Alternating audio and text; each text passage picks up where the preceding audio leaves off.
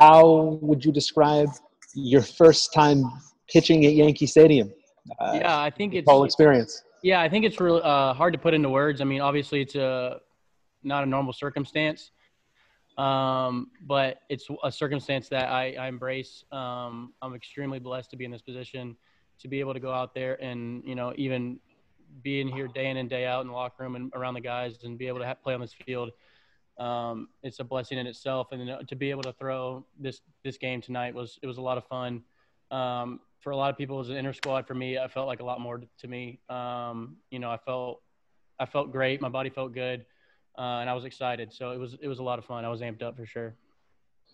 And I mean, is your goal this year to make the majors? Do you think that this can happen, that you can help this team?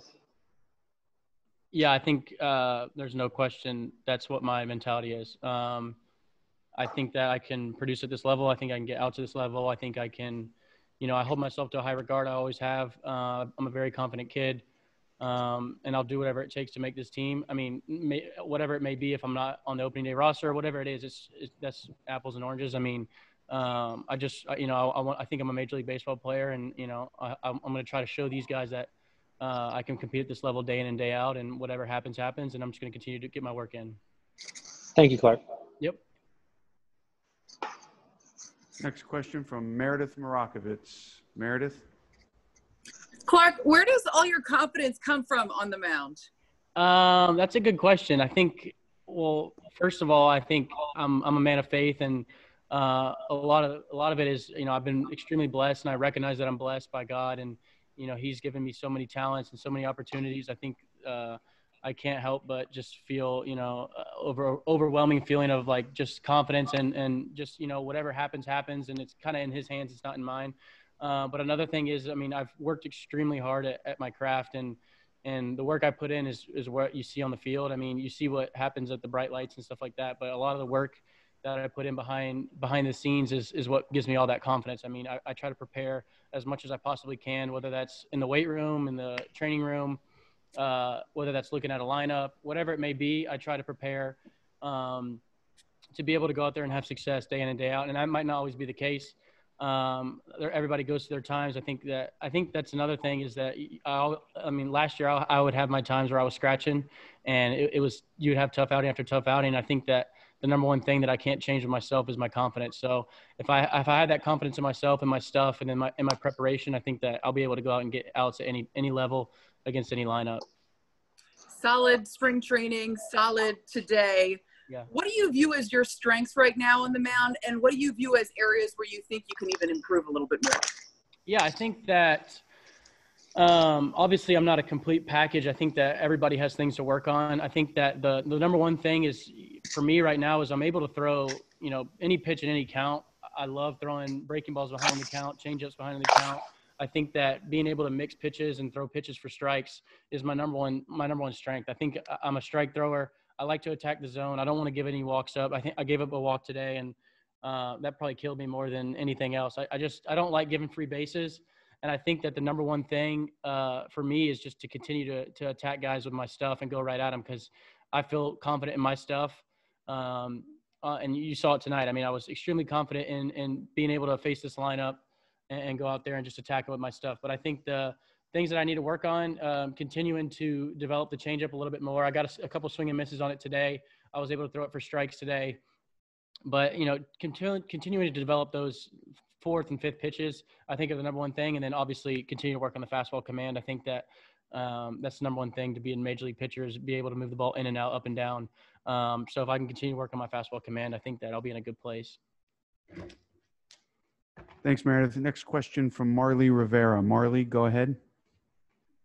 Hi, Clarke. Thank you so much for taking the time.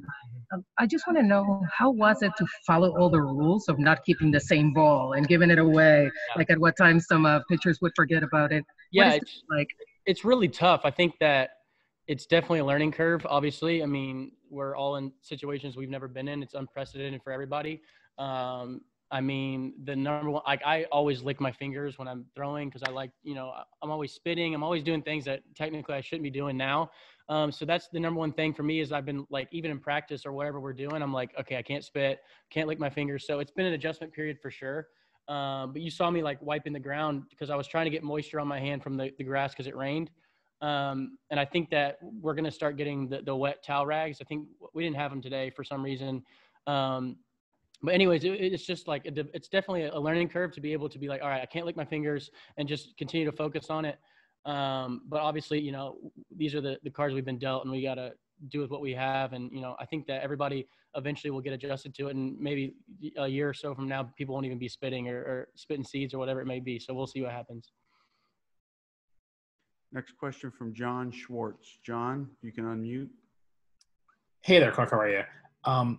You know, you're doing really well in spring training, everything like that, and then you go into these last few months, forgetting about all the stuff that's going on outside the game. But I mean, with all the uncertainty for you about where you would be, when did you start knowing and hearing kind of like where you would be going come July 1st or whatever? As far as like where would spring training be, or you would even be going anywhere really? Right. I mean, yeah. I think that it was tough. It was like in the beginning, it was like, all right, am I doing too much? Am I doing not enough throwing, working out wise? And then as things kind of like, okay, this is going to be maybe a longer term thing. It was like, all right, I'm going to kind of back down on the bullpens and the live BPs or whatever it may be. But I think that was the toughest part. I think that being able to manage I was even talking to the starters like now. I think that being able to manage your whatever you want to call it, off season or whatever it was, off season 2.0. I think that was the toughest part for the pitchers. I think you don't really know when to ramp up. Am I doing too much? Am I doing too little? So that was a big adjustment period for me. And so I think that towards this past couple month or so, you kind of got that vibe that when the negotiations, it felt like in the media that it was like, all right, this isn't happening. But I think behind the scenes, guys started kind of seeing the writing on the wall and was like, all right, maybe this is happening. So I was good to have people in high places telling me, giving me information, say, hey, you need to probably be ramping it up. And for me, I was like, I want to be over prepared than under prepared. So I wanted to be, when I came out here, like today, I wanted to be ready to go 100%, throwing as hard as I can, feeling as good as I can. And I think that the big thing for me is being able to bounce back after outings like this. I think not being able to throw in a game and then just jumping right into stuff, it's tough in the same hand, but you got to be able to do it and adjust. So for me, it's all about bouncing back and continue to get back on that 5-day rotation.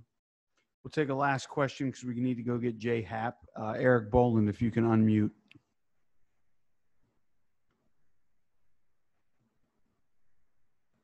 Hey, Clarke, thanks for coming in. Just a real quick one. How difficult was it for you to be having the kind of spring that you were having, where you impressed a lot of people, whether it be teammates, your manager, opposing team scouts, et cetera, and then to have it just suddenly end like that? Yeah, that was the toughest, one of the toughest things for me was just be like, okay, it was like, now what? I kind of had the ball rolling down the hill. I was feeling really good. And I was impressing guys, like you said. It was tough. And I had to take it in stride. I had to take it like everybody else. I mean, I couldn't really do anything about it. I could sit here and complain about it all I wanted to, but that's not going to change anything. So tonight, being able to have the opportunity I had to face pretty much the starting lineup for the Yankees in Yankee Stadium, I remember I was looking at the lineup card this afternoon, and I was so excited. I mean, it was like one of these feelings. I was just like, this is awesome. I was like, there's no better opportunity for me to open guys' eyes. Whatever I did in spring training 1 or whatever you want to call it, all that's behind me. So if I want to open a door or I want to open somebody's eyes, tonight's the night to do it. And so I wanted to go out there and you know, I kind of embraced that moment. It's tough when you're playing, you can hear every single thing in the stadium. Like if it's a foul ball, it sounds like it's 110 off the bat. So, and you can hear the coaches talking. And so it's tough you can't really get a bunch of adrenaline from fans or crowd noise. So what you got to do is I just built myself up off the moment, and that was facing these guys and being able to make an impression in front of all the people watching today or tonight. And so it was a lot of fun for me.